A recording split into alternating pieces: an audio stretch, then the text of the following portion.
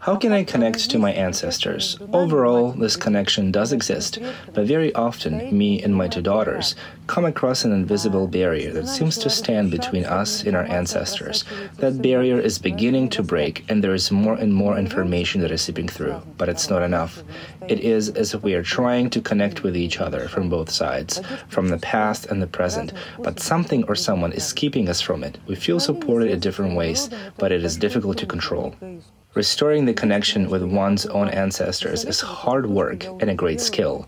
One thing that I can recommend is what I myself have accomplished in order to achieve connection to my own kin, and that is described in my books, my seminars, which can be found in my school.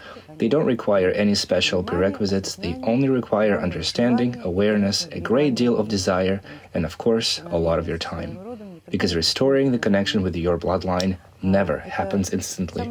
It is the strongest connection there is, and everyone who took possession of the mind and souls had their hand in destroying it. Its great power was the main reason why that connection was the first one on the chopping block. And that is also why it is the most difficult one to restore. The connection to one's own God is easier to restore than the connection to one's own ancestors, but nonetheless, nothing is impossible.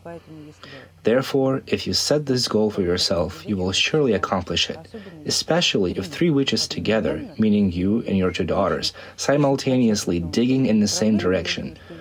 I think that the result would not be just triple as effective, but 40 times as effective. The fact that there is 3 of you doing this work means that there is a reason for it. Therefore, instead of each one working on it separately, try working on it together simultaneously, the 3 of you.